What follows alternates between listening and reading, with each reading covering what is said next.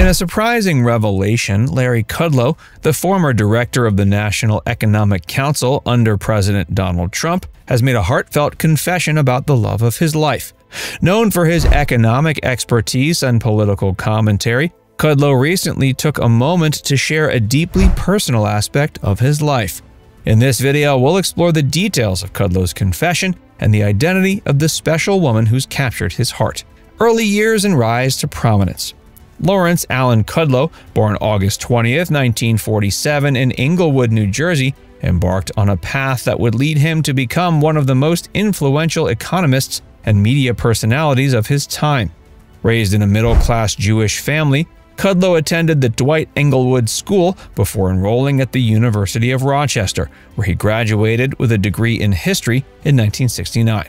His early career began at the Federal Reserve Bank of New York, where he worked as a junior economist.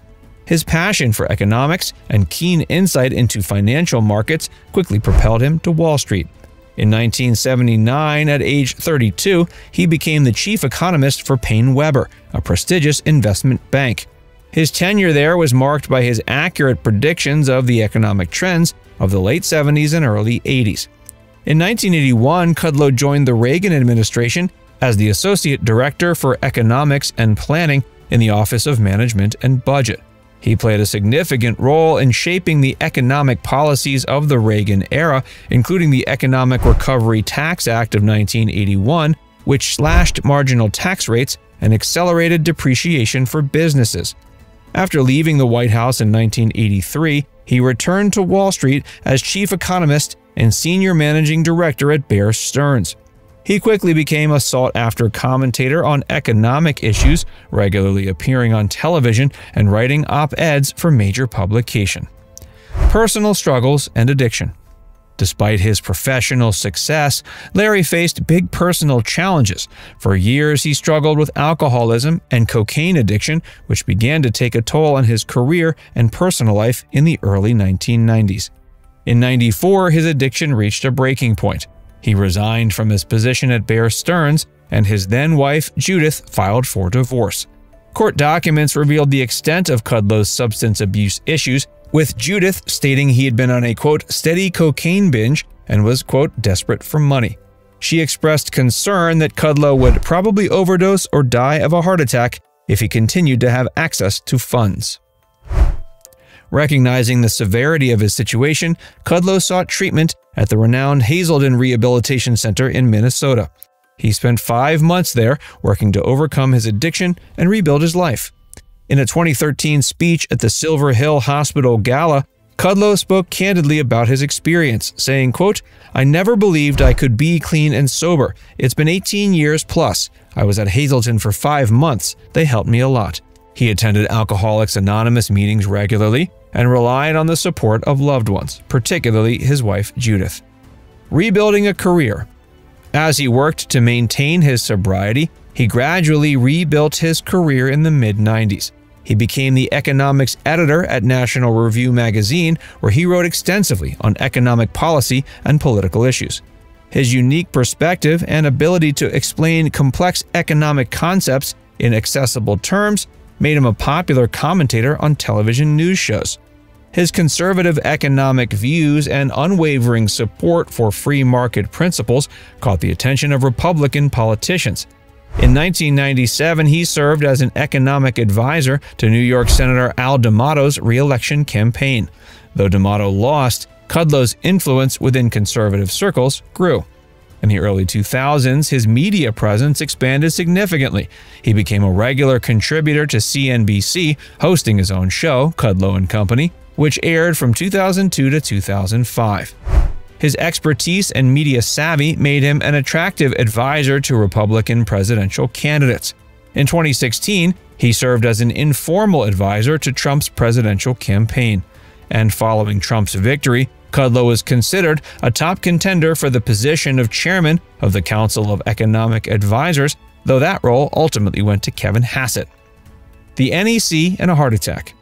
In March 2018, Trump appointed Kudlow as the director of the National Economic Council, succeeding Gary Cohn.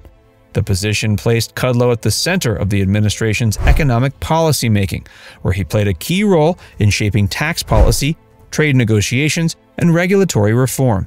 His tenure as NEC director was marked by his strong advocacy for the Tax Cuts and Jobs Act of 2017, which significantly reduced corporate and individual income tax rates. He also supported the administration's efforts to renegotiate trade agreements, particularly with China, arguing that such moves would benefit American workers and businesses.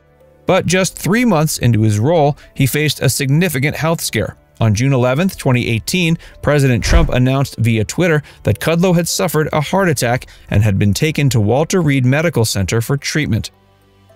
Fortunately, Kudlow's heart attack was described as very mild and was expected to make a full recovery. Controversial moments and media scrutiny. As a prominent figure in the Trump administration, Kudlow faced increased media scrutiny and found himself at the center of several controversial moments. One occurred in June 2018, shortly after the G7 summit in Canada, when Kudlow harshly criticized Canadian Prime Minister Justin Trudeau. Following Trudeau's announcement of retaliatory tariffs against the U.S., Kudlow accused the Prime Minister of betrayal and, quote, stabbing us in the back. Kudlow's comments drew criticism from some quarters, with critics arguing that such inflammatory language was unproductive and damaging to international relations. Love and redemption. In a rare moment of vulnerability, Larry Kudlow made a surprising confession during a live television interview in 2020. Overcome with emotion, he declared that his wife, Judith, was the love of his life and that he was deeply grateful for her unwavering support throughout his personal and professional struggles. Kudlow's heartfelt admission offered a glimpse into the personal life of a man who had long been defined by his public persona. It was a reminder that behind the polished veneer of a successful economist and media personality lay a complex individual with deep emotional ties and a history of personal challenges. Judith Kudlow, a painter and Montana native, had been a constant presence in Larry's life since their marriage in 1986. She has stood by him through his battles with addiction, his professional triumphs and setbacks, and his high-pressure role in the Trump administration. Kudlow's confession of love for his wife was a testament to the power of redemption and the importance of personal relationships in weathering life's storms. It was a reminder that even the most successful and influential people are not immune to the universal human needs for love, support, and understanding. Legacy and lasting impact. Kudlow's career spans more than 4 decades. His influence can be seen in the economic policies of multiple Republican administrations, from his early days in the Reagan White House to his role as a key advisor to President Trump. His ability to translate complex economic concepts into accessible language has made him a sought-after commentator and an influential voice in conservative circles. His willingness to engage with the media and his skill at crafting compelling narratives have helped him shape public opinion on a wide range of economic issues. As he continues to navigate the ever-changing landscape of economics, politics, and media, his impact on these fields is certain to endure. Now it's time to hear from you. What are your thoughts about Larry Kudlow? Let us know in the comments section below.